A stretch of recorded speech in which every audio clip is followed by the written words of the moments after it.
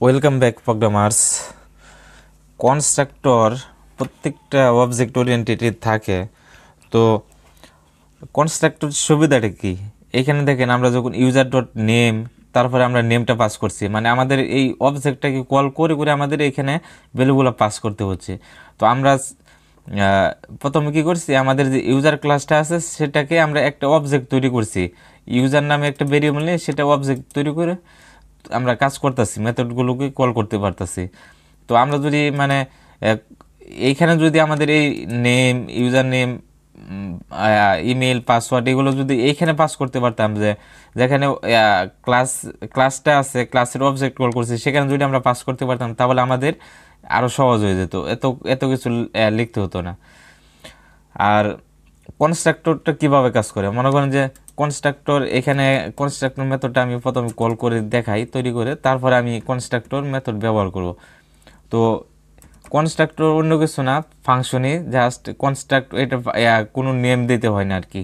যেমন প্রত্যেকটা মেথডে একটা নেম দিছি, লগ ইন, লগ আউট, এভাবে নেম দিছি।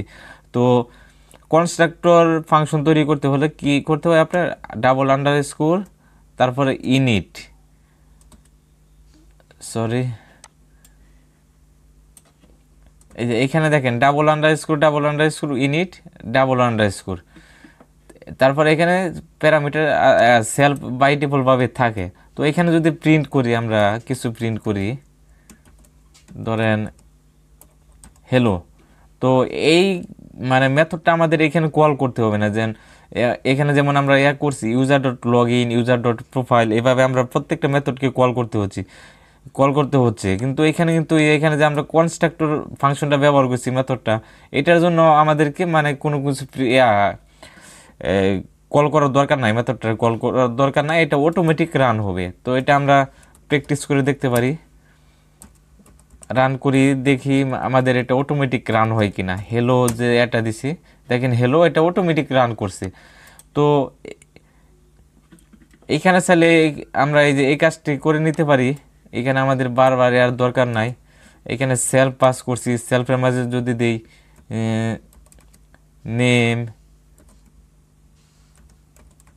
ইমেল, পাসওয়ার্ড, এখন এখানে আমরা যদি বলে দিই যে self dot name equal name, তারপরে এখানে বলে দিতে পারি আমরা self dot email equal email, self dot password,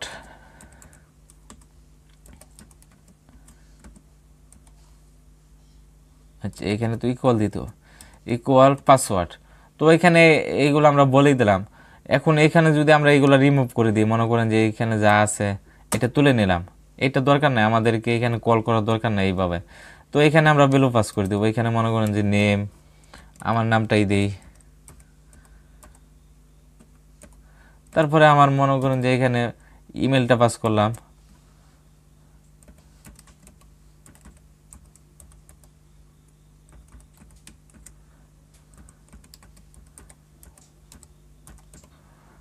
এখানে যদি পাসওয়ার্ডটা এখানে আমরা বলে দিই 1 2 3 4 5।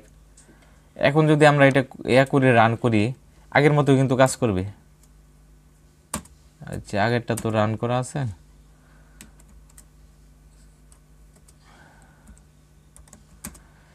এখন আমরা নতুন করে রান করি। এখন দেখেন, এখন যদি নেম দেই রোল, এখন দেখেন লগ ইন সাকসেসফুল দেখাচ্ছে, মানে সেম কাজটা করতেছে। তো কনস্ট্রাক্টর মেথড কেন ইউজ করবেন, মনে করেন কনস্ট্রাক্টর মেথডটা ইউজ করলে আপনার মানে এটা অটো রান হয়, এটা আপনার কল করতে হয় না। এক হচ্ছে এটা সুবিধা, আর তাছাড়াও মনে করেন যে এটা আরও অনেক সুবিধাতে লাগে আর কি। তো এইখান থেকে যদি এখন তুলে নেই,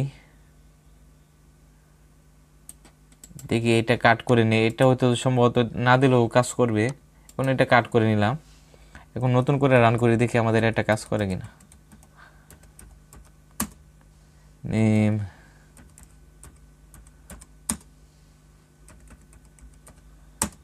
হ্যাঁ পারফেক্টলি কাজ করতেছে।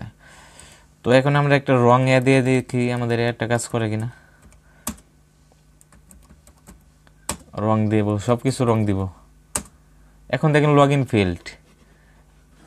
তো আপনারা শিখলেন যে অবজেক্ট ওরিয়েন্টেড কীভাবে কাজ করে। অবজেক্ট ওরিয়েন্টেড কাজ করতে হলে প্রথমে একটা ক্লাস ডিক্লেয়ার করতে হবে, ক্লাসের একটা নাম দিবেন, সেই নামটা পরে আবার এটা আপনারা কি করবেন, এখানে কল করবেন, মানে অবজেক্ট আকারে কল করবেন। এই নামটাকে অবজেক্ট হিসাবে কল করবেন, এটার একটা অবজেক্ট তৈরি করবেন। যেমন ইউজার ক্লাস ছিল, ক্যাপিটাল ইউজার দিছি, তো এই ক্লাসটার আমরা একটা অবজেক্ট তৈরি করলাম ইউজার নামে। তো এই ইউজারটাকে আমরা কল করে করে এখানে আমাদের মেথড লগ ইন দিছি, এই লগ ইনটা এখানে কল করছি, তারপরে প্রোফাইল করছি, এখানে প্রোফাইলটা করছি, কল করছি user dot profile user dot log in. এইভাবে মূলত আপনার অবজেক্ট ওরিয়েন্টেড প্রোগ্রামিংটা কাজ করে। তো এই যে এইখানে যে আপনার ফাংশনগুলো দিছি এগুলা মেথড বলে আর কি। অবজেক্টে ব্যবহার করলে মানে ক্লাস ব্যবহার করলে এটাকে মেথড বলে। আর এইখানে যে ভেরিয়েবলগুলো আছে আমাদের, এইগুলো হচ্ছে আমাদের প্রপার্টি, মানে এই মেথডের প্রপার্টি হচ্ছে এইগুলা। আর সেলফ জিনিসটা আপনার বাই ডিফল্টভাবে এটা দিয়ে দিতে হবে, আপনি প্যারামিটার দেন আর না দেন, কিন্তু সেলফটা আপনার দিয়ে দিতে হবে। এটা হচ্ছে অবজেক্ট ওরিয়েন্টেড নিয়ম। তো এখানে আরও অনেক কাজ আছে, মনে করুন যে এখানে আছে আরও ইনহেরিটেন্স আছে। ইনহেরিটেন্স নিয়ে দেখি আমি ভিডিও করতেও পারি, নাও করতে পারি। তো এতটুকুই আপনারা প্র্যাকটিস করেন। সবাই ভালো থাকেন, লাইক কমেন্ট সাবস্ক্রাইব এগুলো অবশ্যই করবেন।